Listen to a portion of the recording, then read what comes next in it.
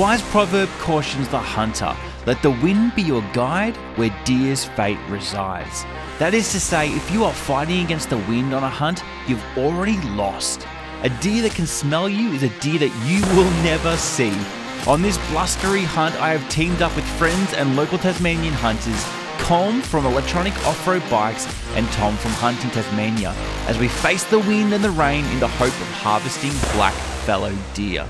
The bikes are mounted on the trucks, the mornings are cold, the wind is issuing its challenge. Will we be able to turn the wind in our favour? How close can we get to the deer? Let's find out. I hunt animals in the pursuit of life. Life lived and life taken. I believe it's through this dance with nature and the wild places that we truly live, connect and grow. I'm Chris Waters, the Australian Huntsman, and these are my stories.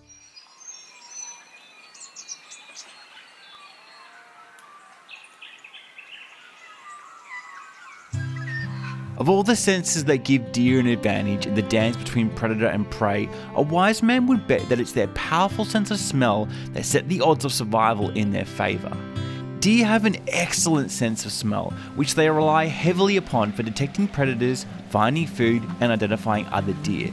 Studies have even suggested that deer can detect scents from distances ranging from over 100 metres to over 2 kilometres, depending on the factors such as wind conditions, terrain, and the strength of the odour. Now, when you're planning your hunt, it's important that you take into consideration the direction that you think the wind will be blowing in. But planning can only take you so far. When you arrive at your location and the wind is doing something different, the prudent hunter will always change their plans. Harley, on your right, there's a small group of does, just beyond that stump. Now, Colm's friend Harley, who was also tagging along on the hunt, hadn't had the opportunity to hunt deer in over 12 months due to the birth of his first child. Congratulations, Harley. So we'd organised in advance that he would take the first shot opportunity. This kind of pre-planning is essential when you're hunting in a large group. The last thing you want to do is lose an opportunity to take a shot because either everyone is too polite or the opposite, no one can agree on who will go first.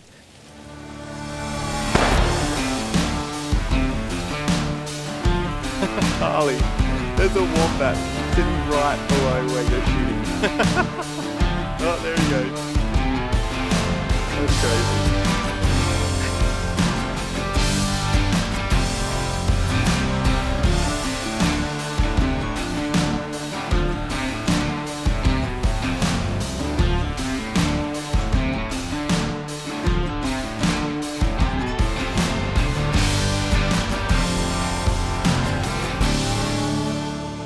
Through the shoulder.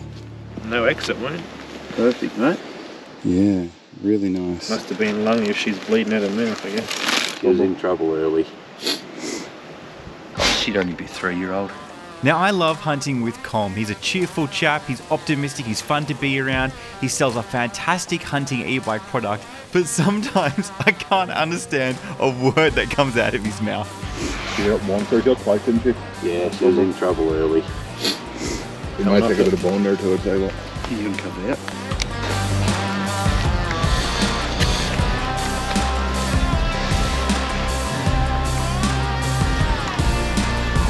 Yeah, it does have a foot on it, doesn't it? Deer up here seem to wear their front teeth out a lot more than different areas of Tassie for some reason. Yeah, so they've still got the dots on them? Yeah. It's totally weird.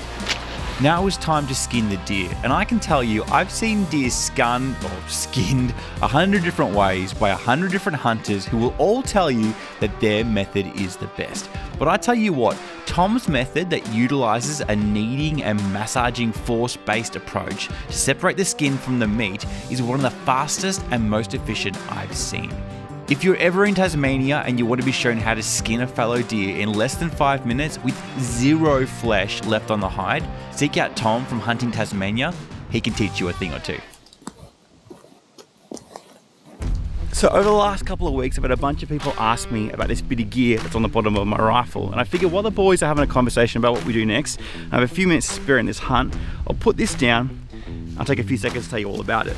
So essentially what it is, it's a monopod shooting stick with a bipod base. It's manufactured by a brilliant Australian hunting company called SmartRest, and it's a tool that's designed to increase your accuracy and the stability of your shot while you're shooting out there in the bush. What I love about it is that it supports 5 different shooting positions. So you can shoot laying prone on the ground, or from a seated position, from a kneeling position, from a standing position with the bipod braced up against your hip, or shoot from a standing position with the stick touching all the way to the ground. Once you've finished taking your shot, or if you need to reposition quickly, it's a quick action to snap the Hyperpod 2 back underneath the rifle, sling over the shoulder, and then off you go. Or alternatively, you can detach the Hyperpod 2 from the unit itself and use it as a walking stick. Or if you want another combination again, you can detach the bipod and mount that to the Picatinny rail to shoot prone. Now, you're not always in a position in the bush to find the ideal object to rest up against to improve the accuracy of your rifle, and sometimes you don't want to reposition because that will startle the animal. Well, this bit of kit solves that problem. It allows you to shoot anywhere, anytime, in any condition. And the best news is that Australian Hunters Club members get a discount when you purchase it from the Eagle Eye Hunting Gear website. So that's another great reason to join the club. Anyway, I think the guys have finished chatting. We better get off and continue the hunt. Let's go. With one deer down and the golden hunting hours of the post-dawn period spent, we decided to move into the denser wooded areas, knowing that the deer would be doing the same thing. Now, in conditions like this, when the wind is pounding, you'll often find the fallow deer will prefer to bed down in feeder gullies, which offer them protection from the wind and other elements. The dense vegetation not only conceals the deer, but also acts as an insulation, helping the deer conserve their body heat during the cold weather.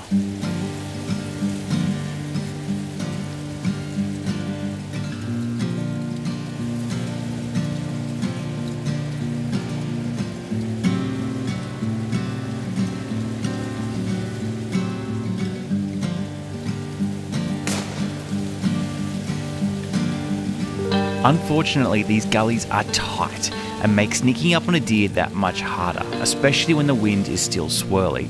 Now, after a few failed attempts, we decided to head back to the trucks and break for lunch. On the way to the trucks though, we did see this beautiful metal-coloured fallow buck. He got a pass though. This trip was about meat, not trophies. Maybe next time. I'm an ethical farmer, you see.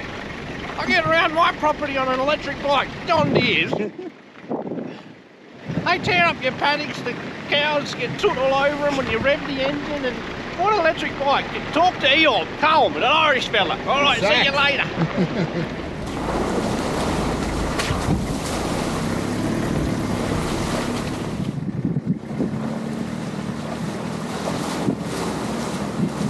Alright, so here's a quick tip for the savvy outdoorsman. If you ever find yourself out in the bush on a windy day like this, in need of a fire to cook on, the stump of a tree that's been cut down is the perfect fire pit to build your fire in. It not only shields your fire from the wind, but it also acts as the fuel to burn the fire. How good's that? Now here's a situation where a strong wind can actually work in your favour as a hunter. While we were cooking our food, I noticed there was a wombat not too far from us. The wind was blowing hard towards us in our face, and the wombat was busy feeding. Now, without the wind to send our scent towards him, I was able to get close to him, like really close. This is a trick that you can use to your advantage when you're hunting if the conditions are right.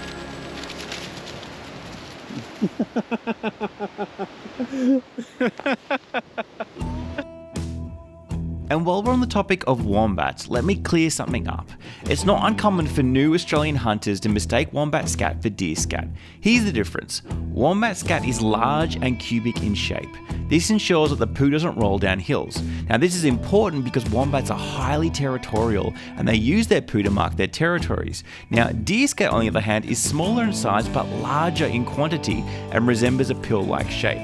So hopefully that helps. With our bellies full, we packed up the bikes and our cooking equipment, ensured that the stump fire was well and truly out, which is really important to do in order to prevent ground fires, and headed out in the bush to continue hunting.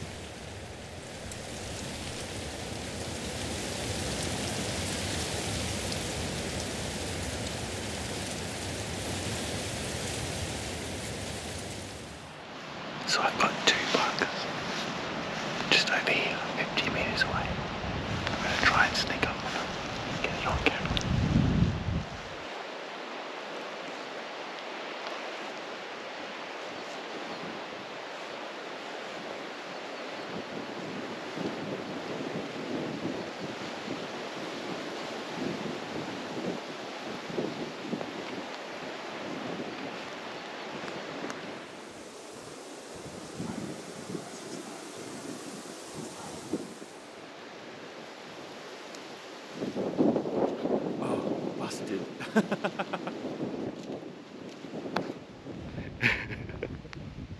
That was fun. So with that adrenaline-filled moment out of the way, before we go any further, I want to stop and invite you to join like me as a member of the Australian Hunters Club. We are one of Australia's fastest growing hunting clubs with members in every state and territory. Through our club, you can go on the draw to win professional hunts and hunting gear every month, find and connect with other local members through our brand new members directory, attend events, join other members on their planned hunts, even get discounts on leading hunting brands and online Australian hunting stores. You can, like me, join as a member or learn more by heading over to australianhunters.com.au. Then you can come back and watch the rest of the video. With the sun setting and our hunting window closed, we decided to call it a day and head back to camp to rest up. Given both Harley and Colm had both had shots on deer that day, the next morning Tom and I decided to head out by ourselves, and rather than narrate what happened, I think I'll let the footage speak for itself this time.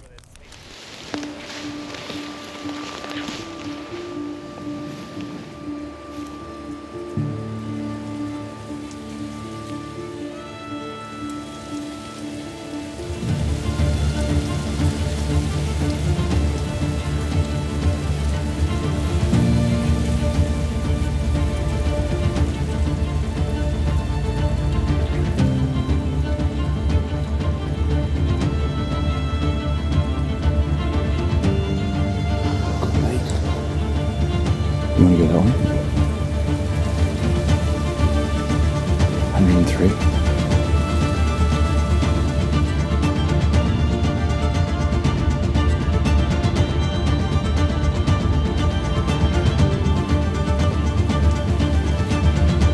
Yeah, the one broadside now walking. 230. Yeah. Confident. Yeah. Alright.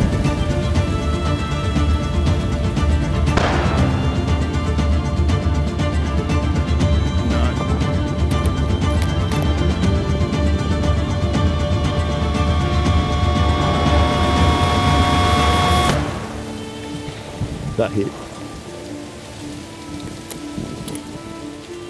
It's good, it's good.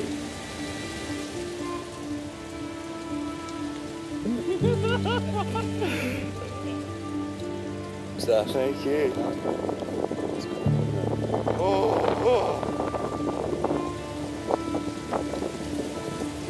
That was good.